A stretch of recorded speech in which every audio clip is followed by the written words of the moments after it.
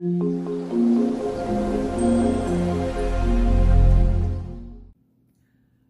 morning, boys and girls. It's Miss Jessica. I've missed you all so much. It's been weeks and weeks since I've seen you last.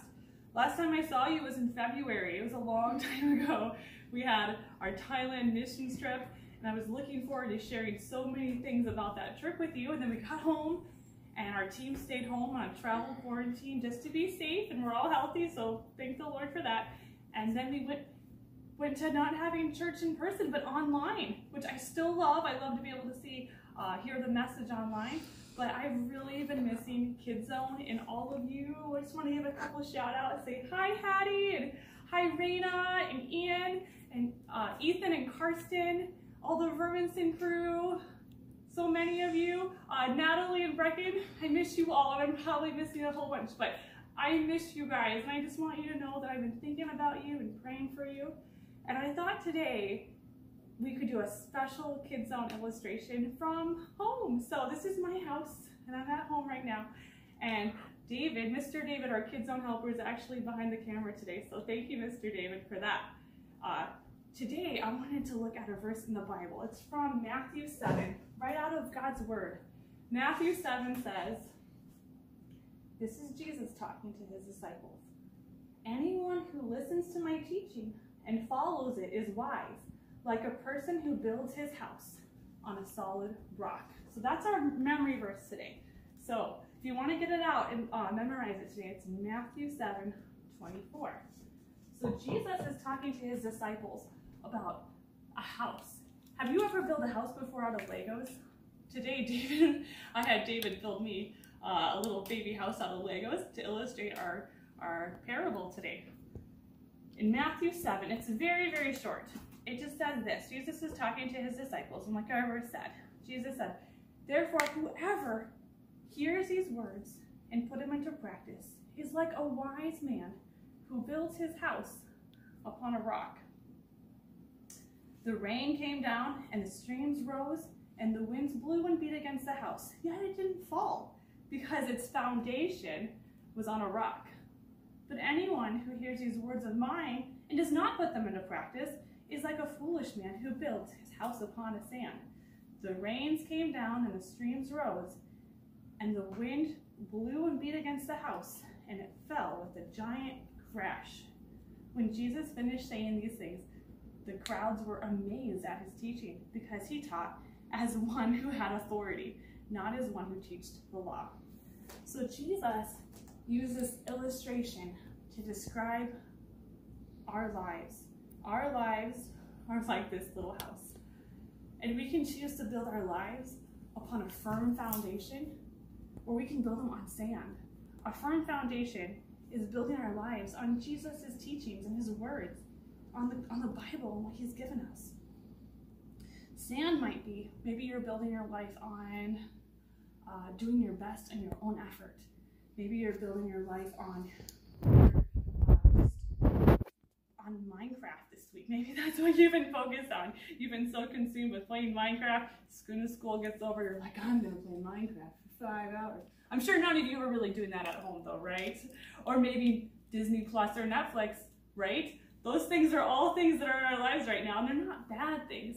It's just that we can't build our lives on those things. Because what happens? What did Jesus say if we build our lives upon sand? What happens when the wind and the waves come? Well, let's find out. So we're going to put our house right there. And today, to represent the wind and the waves, we have some water. Now, the wind and the waves in the parable that we talked about are actually trials and hard times.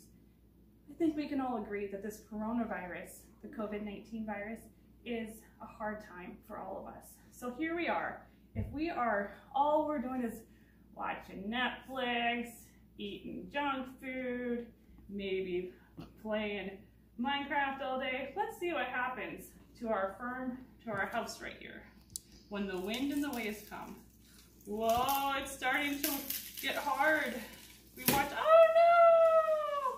What happened to our firm foundation? What happened to our house? It just went splat, didn't it? Well, let's see if we do what Jesus asked us to do. Now, those things aren't bad. Like I said, we have Disney Plus in our house. My kids have been playing Minecraft, but we can't build our lives upon those things. Those things are sinking sand. We need to build our lives upon God's word and his foundation. So it's important, boys and girls, to still spend time with Jesus, to get up early maybe, get your Bible out, your children's Bibles or your Bible app, and spend some time with God. Have your parents read with you. Maybe spend some time praying together. And we build our lives upon God's word, and we hear what God says. He says, do not fear, for I am with you. And he says, surely I will be with you always till the very end of the age. If we build our lives upon those promises in God's word, let's see what happens to our house. When the wind and the waves come, whoa, the house is able to stand because it has a firm foundation. And that firm foundation is Jesus and his word. So boys and girls, today, if you're at home, and maybe it's been a long few weeks for you, I know we've had some trying times in our home. I just want to remind you that God is what we need to build our foundation on. So just spend some time with him, spend some time praying, do what you need to do to make your life built upon God's word. Love you guys. I also mentioned when some of you at church, we talked about how when we went to Thailand, we were going to work on a church foundation. The church in the village that we went to, the old church, had termite damage to the foundation.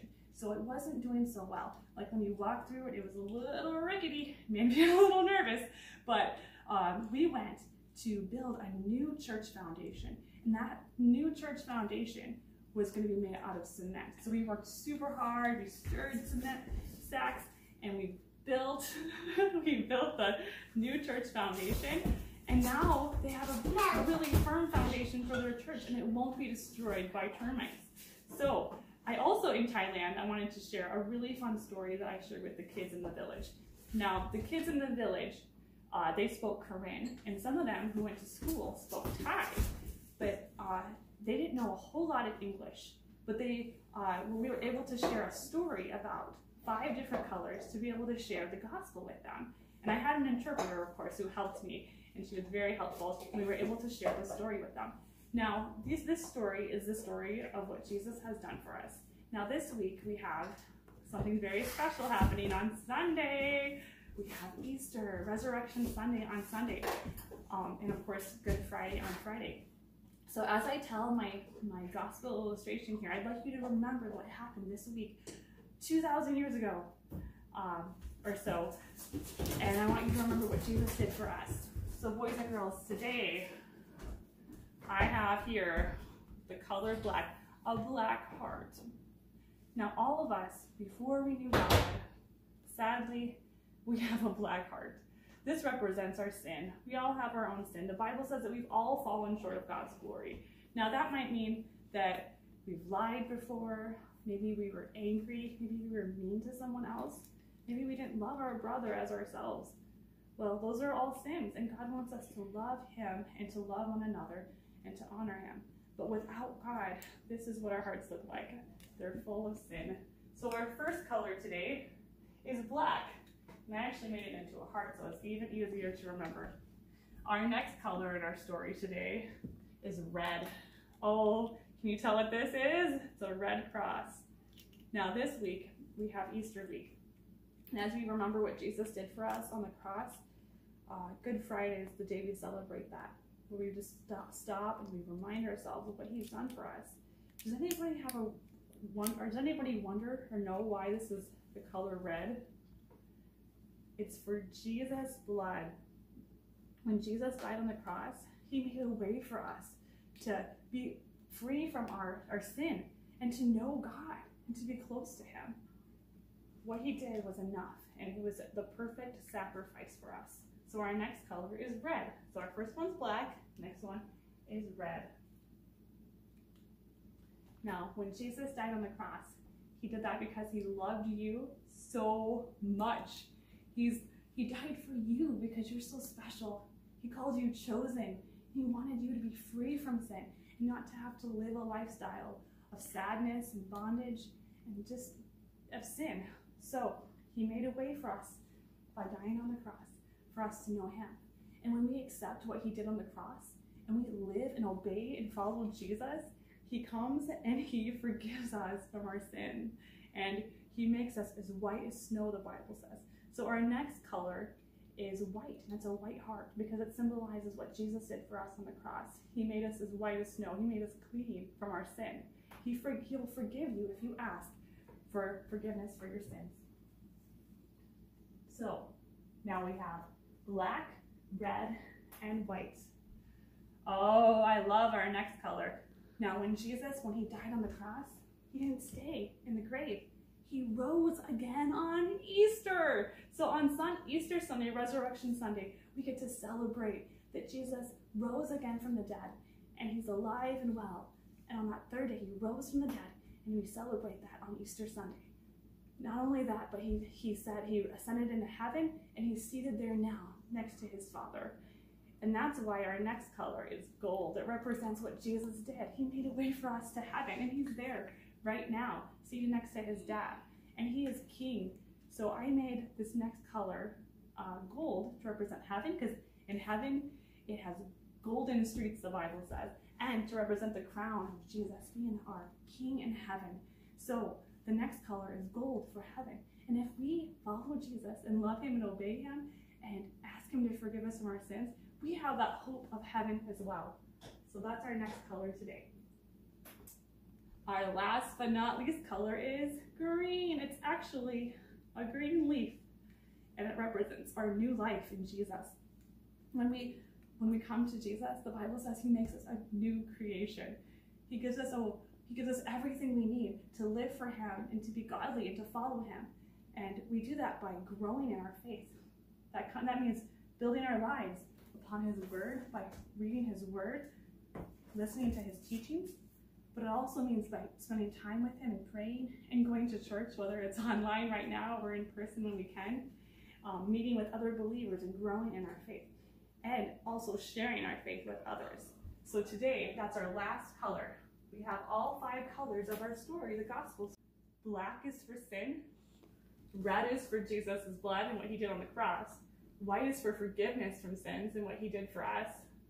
Gold is for heaven, where Jesus is and where we have the hope of going someday. And also, green is for growing in our faith, growing and following Jesus. So today, boys and girls, I just want you to reflect on that. And if you want to pray with me right now, I just want to give you a chance. Maybe you're feeling like this house over here. It's been a hard few weeks. It's been hard for adults too. Don't worry, you're not alone. But guess what? We can have the assurance and the peace that passes understanding when we build our lives upon a firm foundation of Jesus. So I just encourage you today, if you're maybe needing some peace, maybe you're frustrated, maybe you've had a long couple of weeks of battling your siblings in your home, and you're just needing some time with God, let's do that right now. Let's spend time with Jesus, and let's pray together. Dear Jesus, we come before you now. We thank you so much for your wise words. And we choose right now to build our lives upon your firm foundation, your word, the word of God. Lord, we thank you that you have spoken promises over us, that we are chosen, that we are set apart, that we are loved, that we are your children. And we just thank you for that. And this week, Lord, if there's anybody that just needs to put their hope in you, we ask right now that they would do that. Lord, we thank you for what you did on the cross. Lord, that you made a way for our dark, sinful hearts to become as white as snow, to be forgiven from our sins. Let us experience that forgiveness as we come to you. And Lord, please forgive us for all of our sins. And Lord, we accept what you did on the cross and that you rose again. We believe that you rose again on Easter. And Lord, you also gave us hope and a new life in you, that we could follow after you. And this week I ask that you bless every boy and girl, help them to build their lives on you in Jesus' name. Amen. I love you guys so much. I cannot wait to see you again. God